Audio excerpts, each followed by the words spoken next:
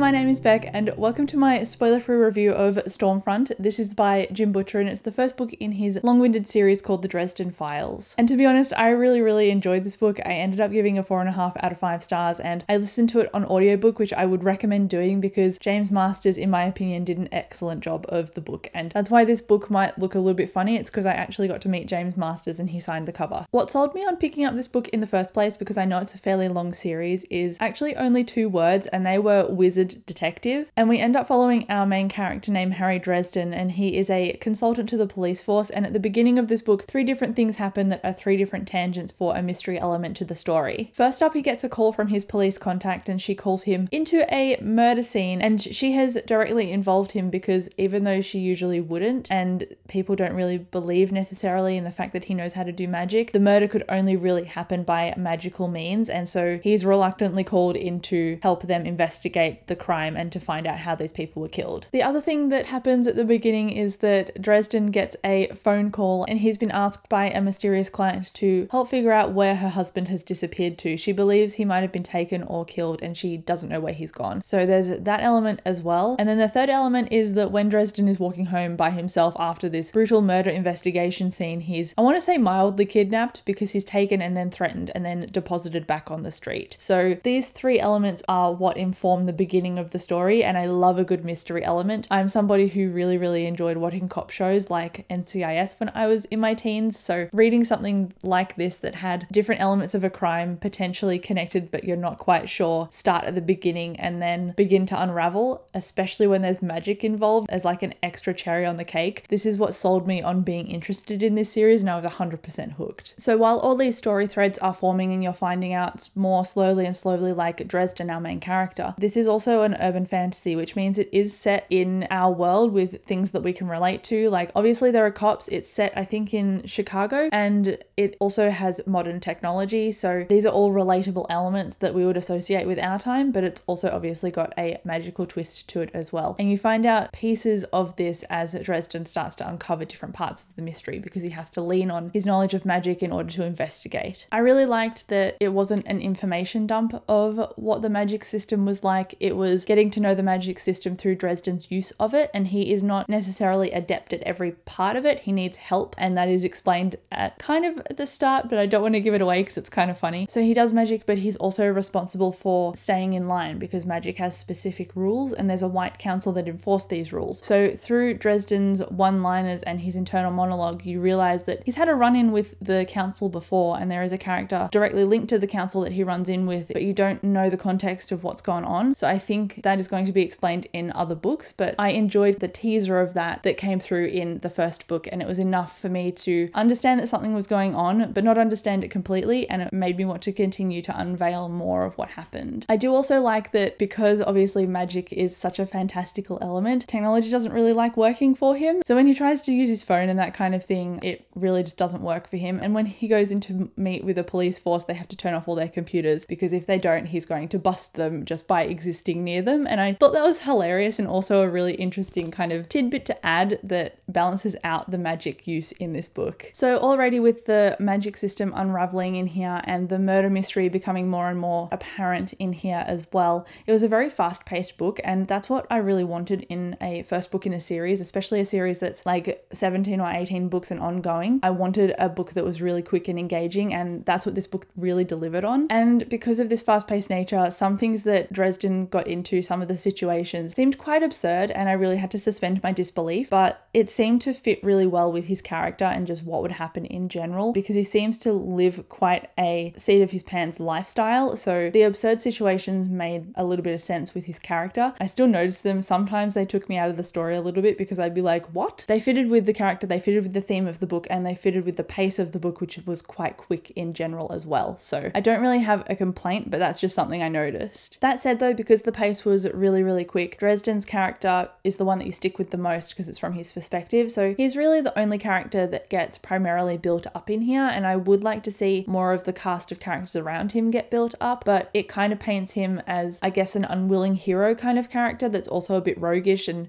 doesn't go by the rules. So I like that trope of the rogue character, and I like the unwilling hero character, and that's what hooked me and compelled me to continue reading the books in the series, because I like his tone of voice and I like like his reactions to things, but I would like the other characters around him to get built up more, especially the women, because I feel like a risk with a heroic character is that all the characters around him end up being versions of damsels in distress and they end up being saved by him a lot. And I like characters being built up in books and to have their own agency. So I'd like to see more of that built up across the series. But because we're establishing so much in this first book, I understood that that wasn't necessarily something that could be done to a degree of detail that I wanted. So I just wanted to put that out there. I did notice that Dresden was the main character that got built up and there were a few characters that needed saving around him, but I hope that's not always a trend going on in the book. If it is, it doesn't bother me too much, but I would like to see more development. And speaking to the damsel in distress kind of nature of some of the side characters in here, there was an instance with a love potion that again I found quite absurd, and it was a little bit iffy at the time, but also nothing really happened and kind of a comedic moment was made of the situation rather than it being taken advantage of. So it did take me out of the story a little bit when I read that scene because it just seemed so absurd, like something I'd read in a fan fiction or something. But I don't really mind in the long run because I think that's just our character getting his grounds and the writer Jim Butcher establishing that absurd stuff happens to Harry Dresden quite often. So we're just going to have to roll with the punches. I have written in my notes that Harry Dresden is quite matter of fact with his humor and he tends to land on his feet just by chance. And that's what I really like about his character because you can't really predict what he's going to do next, and I love stories obviously that I can't predict. And I also didn't guess the murder mystery plot, which was a huge plus for me because usually I can see that kind of stuff coming and I can pick up the red herrings, but I didn't do that in this book and I'm really happy that I didn't. And then I got to the end and the big reveal happened and I was like, holy crap. So overall this was funny, it was fun and engaging. It was a really cool setup to a ongoing series. I couldn't find any faults with character and pace like I said, except for the damsel in distress thing with the heroic character, but I think because Dresden is such an unwilling hero and this is such a long series, we're going to see characters recurring, so there'll be opportunity for more development later. So I did really like the magic combined with the edge of your seat scenarios, and I will definitely be continuing because I've heard that these books are an absolute riot. And Jim Butcher wrote this when he was quite young, I think in university, so obviously they're going to grow with his experiences and grow as his writing grows, and I can't wait to delve more into what he's written. I really loved the formula of this book. I loved the rogue character, the murder mystery and the magic, and I will definitely be continuing. I really like this first installment in the series and I really like the narration by James Masters. I found it really engaging, so I'm probably going to continue this series on audiobook. And if you're looking for a low fantasy, so a book that doesn't have too many fantastical elements but just a sprinkle of them, I would recommend this. It was a really fun read. It was really fast paced as well, so I didn't really have time to be bored, so I would recommend this. Again, I gave it 4.5 out of 5 stars, and let me know if you've read it. Let me know if you're thinking about reading it. I would really like to hear what your thoughts are as well, because I saw this book floating around for a while and I just didn't bother to pick it up, and I don't know what I've been doing because I've missed out on all this time. So I'm glad that I'm into it now and I hope you pick it up as well. So thank you so much for watching. I will chat to you in the comments and I will catch you in my next video.